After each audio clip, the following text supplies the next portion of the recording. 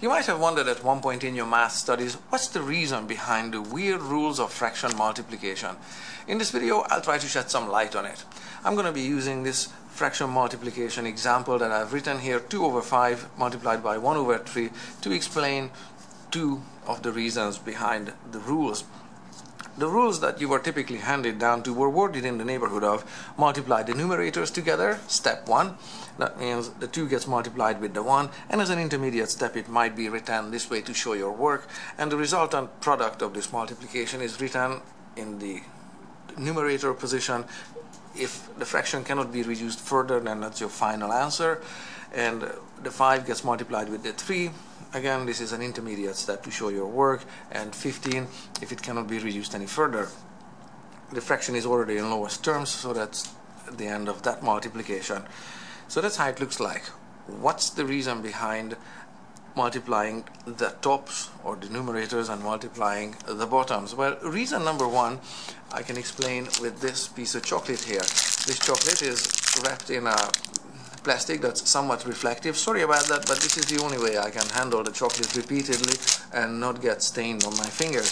So what's important about this chocolate, that it has 3 rows of 5 squares. So 5 squares run this way, and it's got a top row, a middle row, and a bottom row. So you have 3 groups of 5, 5, 5, and 5, or 5 groups of 3, 3, 3, 3, 3, and 3, if you want to look at the chocolate bar that way.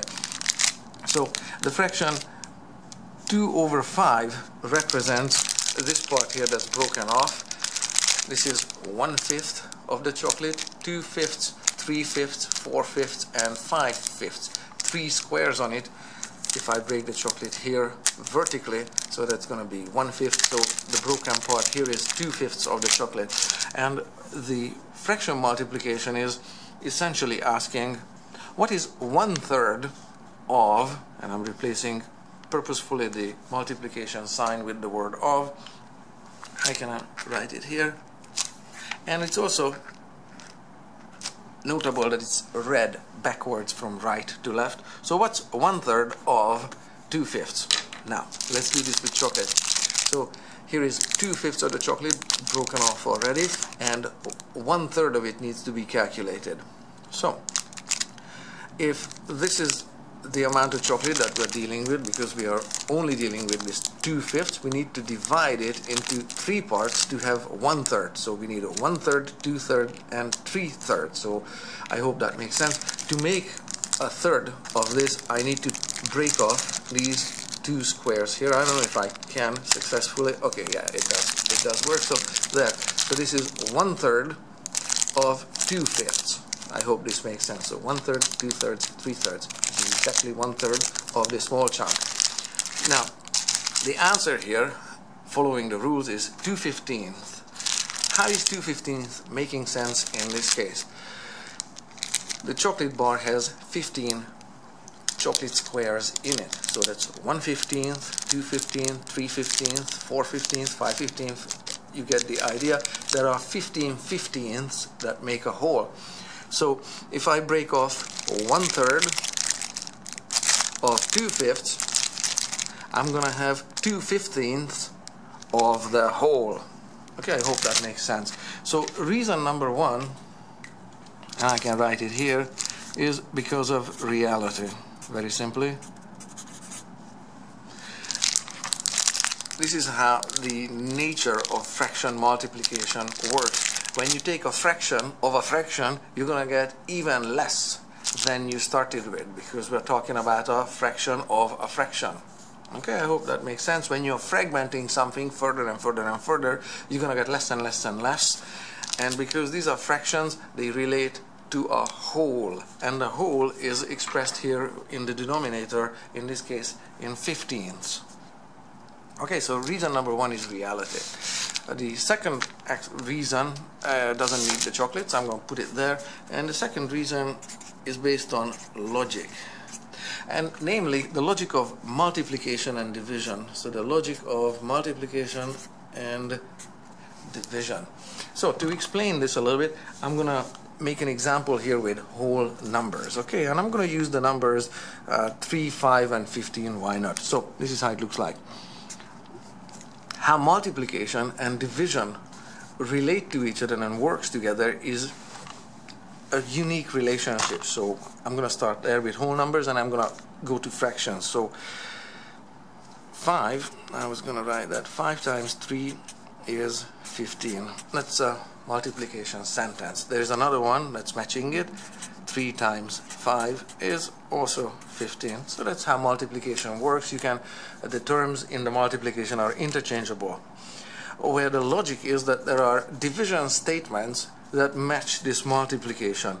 Namely, that if you start with the product of the multiplication and you divide this number with either this one or this one, let me just write it, say 15 divided by 3 in this case, you must get back these are factors, so this is factor, this is another factor, and this is product.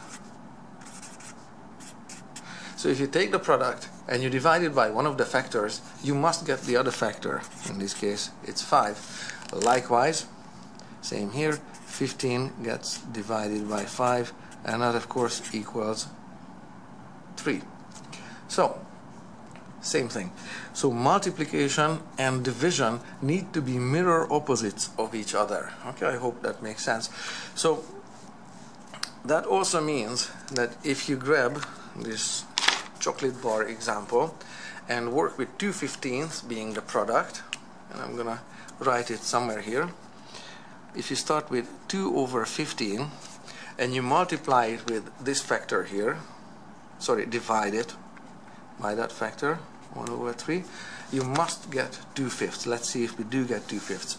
Now, how do we do fraction division? Fraction division has its own rules, and it says that you take the first number, you flip the second number upside down for another weird reason, and the division symbol here gets replaced with a multiplication symbol, and then you continue as a multiplication. 2 by 3 is 6, and 1 by 15 is 15. 6/15 is the answer for this division problem, but 6 is divisible by 3 and 15 is divisible by 3. So if I write divide by 3 there and divide by 3 there, I'm just reducing this fraction to lowest terms. 6 divided by 3 is 2, and 15 divided by 3 is 5.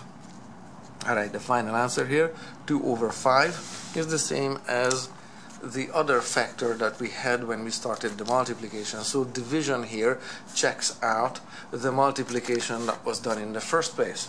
So what I'm saying is how division, how the logic, the internal logic of multiplication and division relate to each other.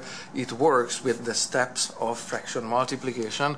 However, these fraction multiplication humankind arrived to, it is a valid way of multiplying fractions because it works. If you do the division, the opposite of it, it will get you multiply or dividing this number by this number will get you that number, and likewise dividing this number by that number will get you that number.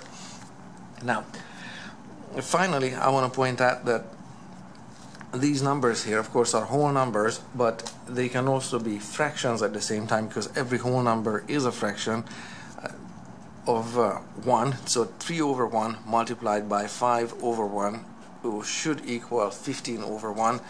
If you multiply 3 by 5 is 15, and 1 by 1 is 1. So even though these examples here are whole numbers, but they are also fraction examples at the same time.